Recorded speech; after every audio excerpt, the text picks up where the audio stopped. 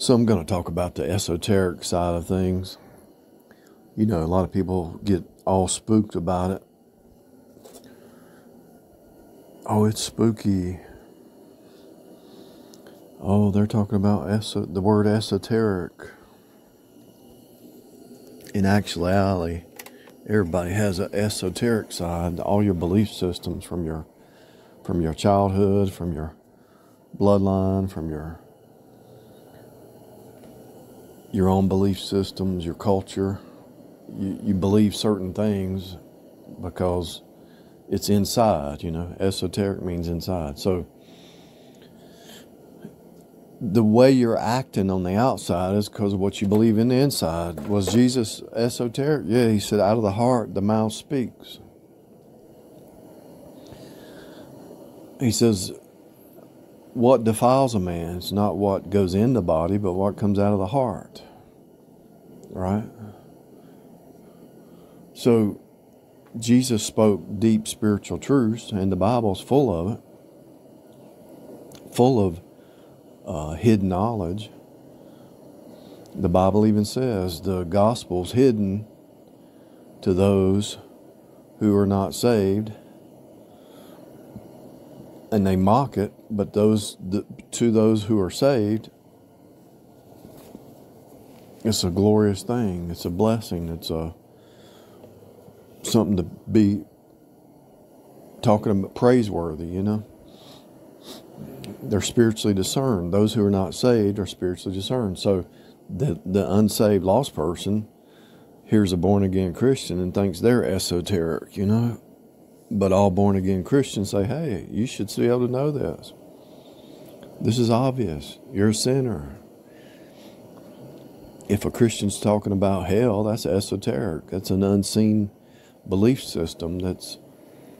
You believe it in your heart, you know. And actually, when you really do a deep study, the esoteric is hidden in plain view. I'll give you an example. The Bible talks about hell, right? A place where everything burns up, right? The wood, hay, and stubble is going to burn up, right?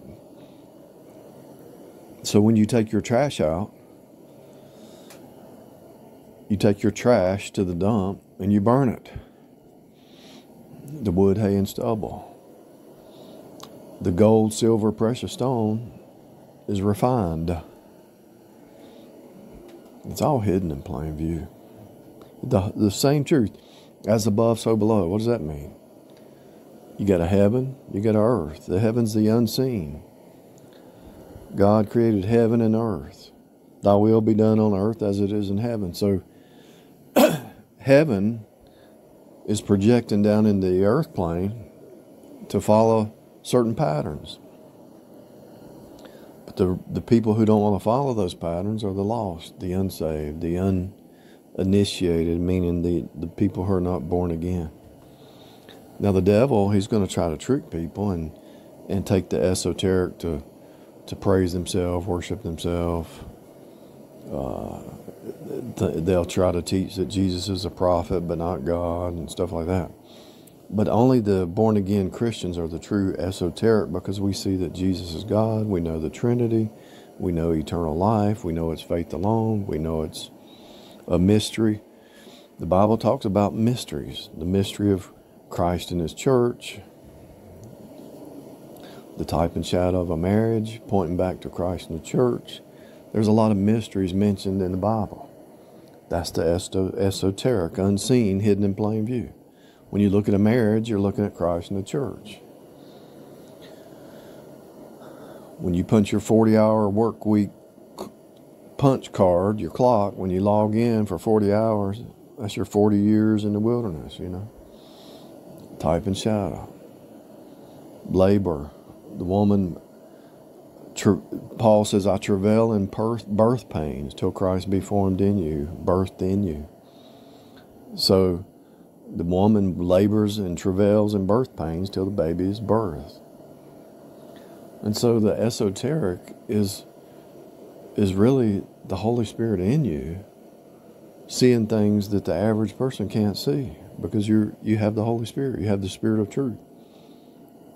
And the esoteric always points back to Jesus, points back to the Bible, points back to the absolute truth. Oh, you're talking esoteric. You're talking stuff. I'm talking stuff that I can actually show in 3D to point to a 5D. Oh, you said the word archetype. Yeah, I said the word archetype because everything is an archetype.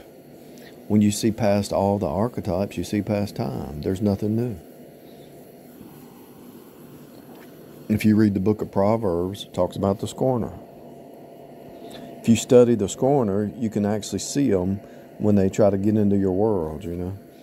And so you have hidden knowledge because you studied Proverbs and Psalms, and you know the scorner, and you know all their patterns. When you study Jezebel, that's esoteric knowledge. You know how Jezebel acts and works. When you study the legalist, you have esoteric knowledge because you know how all the legalists talk. They all talk the same talk because it's an archetype. That's what types and shadows are. That's the esoteric realm. It's nothing to the born again. It shouldn't be scary or mysterious or spooky or anything like that. It's just Jesus walked around and everything he spoke, when he spoke in a parable, he was giving you hidden knowledge that you need the Holy Spirit to hear it, you know. It's really simple, people. So when you look at the color red, that ought to tell you that represents the blood. When you look at the color blue, it ought to tell you that represents the law. And you might say, how is that? Blue, in the Old Testament, God told Israel to put blue fringes on their garments to remind them of the law. That's esoteric. Well, that's what God said in the Old Testament. Blue represents the law. God said that in the Old Testament. Look it up. Keep the blue on the fringes because that represents the law. The rabbis are esoteric. The Bible's esoteric. It's hidden knowledge, only to the initiated. Who are the initiated? The born again. You must be born again. Receive Christ into your heart by faith. Where does it say that? It's all over the place. You just have to see it. You can't see it until you see it. Till God enlightens your mind and your spirit and your heart. Some things you can't see because you're not going to the source. And the source is who? God. How do you get to God? Through Jesus. There's only one way. And when you say Jesus is the way, the truth, the life, that's esoteric knowledge. What does that mean? How can Jesus be the way, the truth, and the life? Because he is eternal life. And the Bible says, and Jesus says, drink of my blood, eat of my flesh. Don't you think that's esoteric? Drink of my blood and eat of my flesh. Is he talking about literally?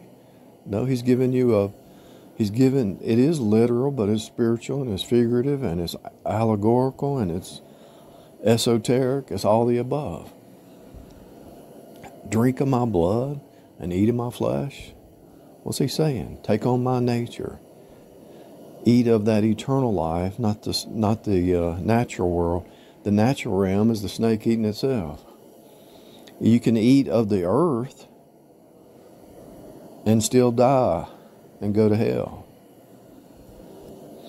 People eat of the earth plane and they still die.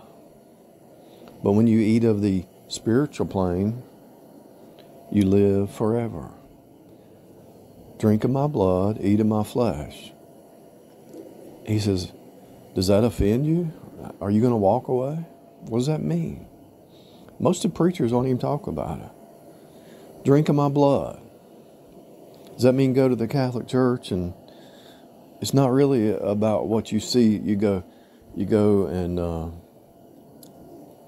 you have communion in the church, right? They eat some bread and drink some wine or some grapefruit fruit juice or whatever. It's a typology. You know, people go to church to worship. Jesus says there'll be a time when people worship in spirit and truth. It's not a place. You don't have to go to a place to worship because you are the church. You are the vessel. You are a temple. Your body's a tent. It's a temporary place down here. And so my point is, the Bible is full of esoteric truth, but people run from it because they can't understand it. And it sounds spooky. Oh, it's like a ghost. You don't know what a ghost is. Actually, I decoded what a ghost is. A ghost is just a holographic projection of something in the past, or a memory, or some kind of experience. It's not even real. It's a phantom. It's not real. Your experience down here is not even real. You're seated in the heavenlies. Yeah, it's real, but it creates a memory down here. Everything that you do is creating a memory in this place, and it reflects back. If you pay attention to your thoughts, you'll see it. But most people are so distracted, they got so much noise, they can't see it. So, be still and know that I am, right? So if you start to be still, you'll start to see deep spiritual things, but most people can't be still. And a lot of it's the problem with the devil's system. The drama's trying to upset people and keep people all mixed up. Be still and know that I am. One way you can be still is to cut off the noise.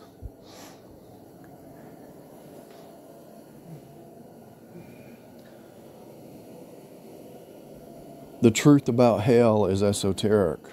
The average person doesn't believe in hell. The truth about your sin, you're born in sin, is esoteric. Most people are not willing to accept that. Only the saved people understand it. When you start to get saved, God has to show you your sin. And you start to see your sin, and you realize you're going to hell. There's a lot of people that they claim to be saved, but they never saw their sin. It's just like, it's like some kind of, just some kind of word that comes out of their mouth where, yeah, I'm a sinner, but they never really fell down on their face and saw how sinful they really were. They never fell down and said, and cried out, Lord, save me, I'm a sinner, like the thief on the cross, I don't deserve to be saved. And that's when God reaches down. Lord, save me. I don't deserve it, but please save me. That's when he reaches down. I believe on your Son. I've received Christ. I know that there's only one way. So there's so many esoteric parables that are in the Bible, and truths that all you have to do is read Psalms and Proverbs and Isaiah and listen to the parables that Jesus spoke. And Apostle Paul said, Behold, I show you a great mystery. There's a lot of mysteries in the Bible. The number 7 means completion. That's a mystery. Why does number 7 mean completion? Because God, on the 7th day, rested.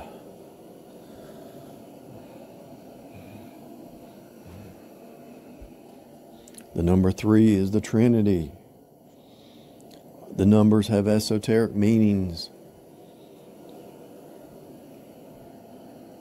based on the Bible. It doesn't have to be spooky unless you're dealing with the devil, unless you're not saved. The people who try to learn the esoteric knowledge without being saved, yeah, it's going to be spooky for them because they're going to run across a demon. They're going to run across the devils and the demons and the dark side. But when you're on the light side and you see esoteric truth, it all points to what Jesus did at the cross,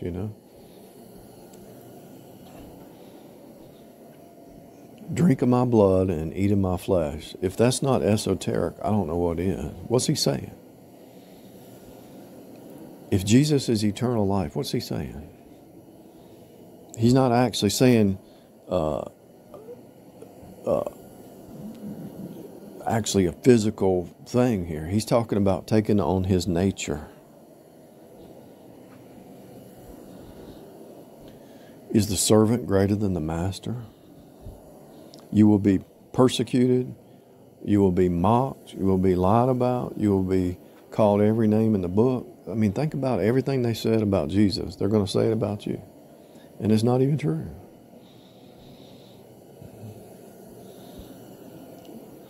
Think about all the movies that were mocking Jesus that they wrote, you know. Why would they mock Jesus? Why would they make movies about Jesus? Why do they focus on you? Why are they so, obsessed with you and what you're doing? Don't they have a life? Notice the people who persecute you and chase you down and follow you and stalk you and try to stop you and all that. Don't they have their own life? That's an evil spirit.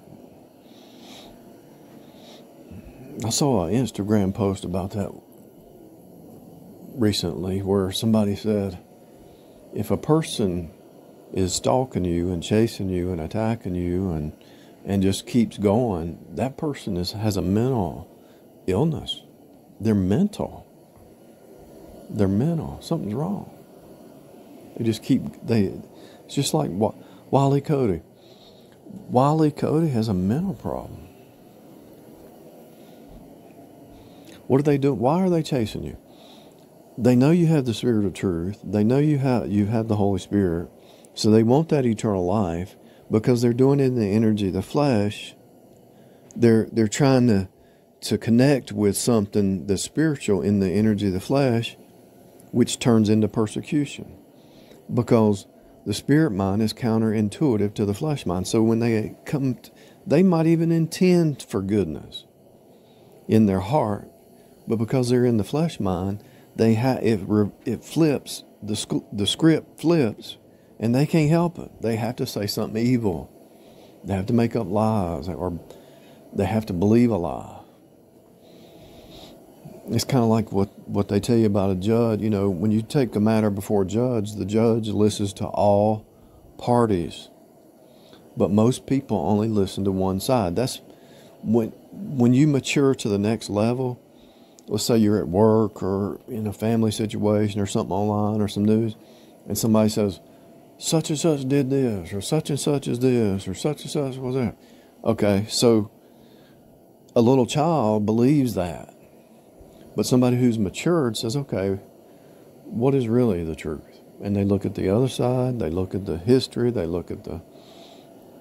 come to their own conclusion, not based on what one person says.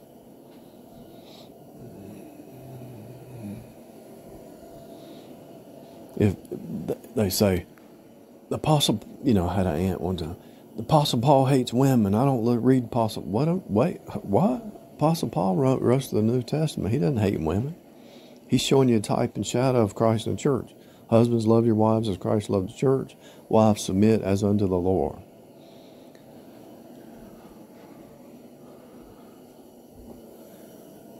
He don't hate women. She just has a Jezebel spirit.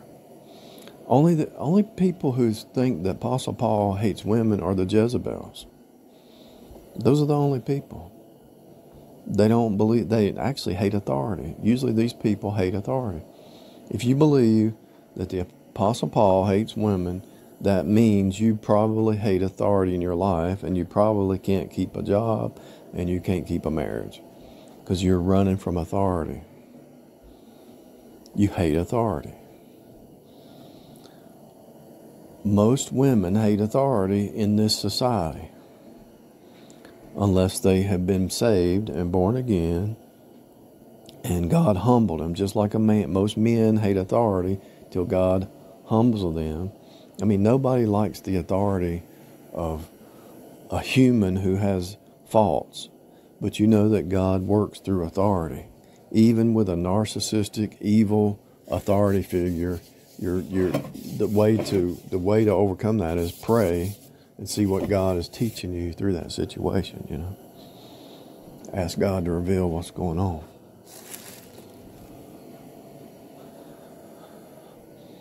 I just took a paper towel and cleaned off a shelf, and the dust was ridiculous. And so that in itself is an esoteric truth.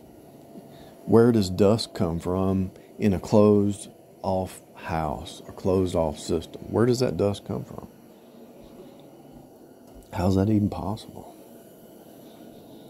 I haven't decoded that anyway, but think about how can dust just appear on a shelf in a house that's closed off, you know? Where's that dust coming from? Really?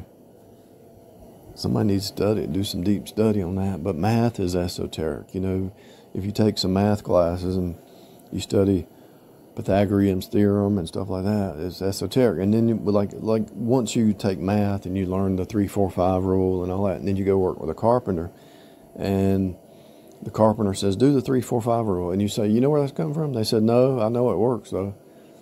That's Pythagorean theorem. And they said, what's that? See, you've been initiated because you have a math degree, or you studied math in the 3-4-5 rule. It's Pythagorean's theorem. You've been initiated. You can actually do the proof, but a carpenter doesn't understand that. But to him, it sounds like you're talking magic, but he knows it works, so he uses it. And so that's what most people are doing when they go to church. They know this works. If they do right, if they follow certain patterns, the investors, they know it works. They don't know why it works, but they know it works. Once you see the sine wave and everything, you can learn how to invest. Everything runs on a cycle. And you might say, well, why is everything on a cycle? Because it's a birthing process. It's a birthing system. Everything in front of you is a birthing system. Even to understand the esoteric, unseen truths, it's a birthing process. And you have to be serious about it, and you can't give up. It's going to be frustrating. You're trying to see something deep in the spirit realm, and it's going to be frustrating because it's not common knowledge. It's not natural knowledge. It's supernatural. And so when you see this supernatural realm, the supernatural truth of the hidden in plain view, the truth is hidden in plain view. And everything that you touch, everything that you see, every word you speak, there's deeper meaning in everything. So to understand the esoteric is to see types and shadows of the unseen in the seen. When you can see types and shadows of the unseen via the seen, that's because you're not from here anymore. Now, the demonic side is going to see types and shadows that point to the Antichrist, and they're going to look for a Maitreya and all that. Instead of seeing it in Jesus, they're going to see it in mankind, and that's what the 666 is about. The world is looking for a savior in the natural. The 666, Therion beast, Revelation talks about it. Mankind is looking for a savior, which Jesus already made a way of escape before the foundation of the world. So the very thing that they're looking for has already been. It's already happened. They just can't see it because their heart is blind. And so when you see somebody who has a dark heart, they're blind. The truth is right there, but because their heart's not right, they can't see it. When you point your finger and say, look, it's right here. Jesus is being preached right here, right now. Can you see it? And they say, no. Look on your door. There's a cross on your door. Jesus is the door. The peephole's in the middle of the door, the heart of the door. You can't see if your heart's not right. The cross is right there on your front door. Can you see it? And they say, no. It's like, wow. Like, you cross your fingers, you cross your arms, cross your legs. It crosses your mind. You go across the street. You cross with your neighbor. Everything that you say is the cross. Every time you think it's cross. Every time you move your body, it's crossing. Everything is the cross. Crisscross. Crossword puzzle. The puzzle of life is the cross and the word. That's why they call it crossword puzzles. It's hidden in plain view. It's right there. It's not hard. It's not complicated, but you're trying to figure it out according to what man is teaching you. Unsaved, hell-bound sinners trying to teach you something, and they don't even know anything. And it's so simple a child could get it. That's what blows your mind. It's so simple, but man wants to make it complicated. It's wild stuff.